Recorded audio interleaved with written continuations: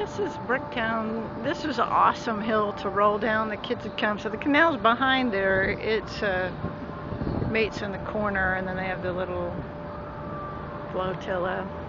But this is miniature golf.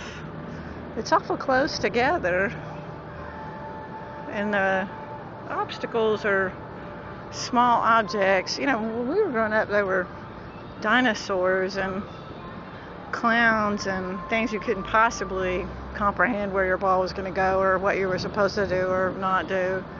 But this looks like fun. This looks like fun. It's good use of this space.